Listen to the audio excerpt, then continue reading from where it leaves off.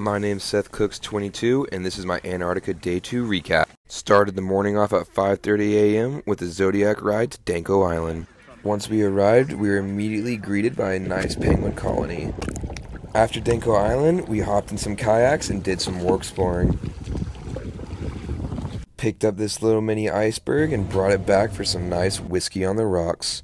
Lunch was a 7 out of 10 consisting of spaghetti and cheeseburgers. After that, we hopped back on the water. This was our first continental landing. After that, we went back to the ship to enjoy a nice dinner. My first starter was an amazing French onion soup. Next was a Caesar salad. Wasn't anything fancy, but it hit the spot. For the main course, we had a prime rib and potato wedge.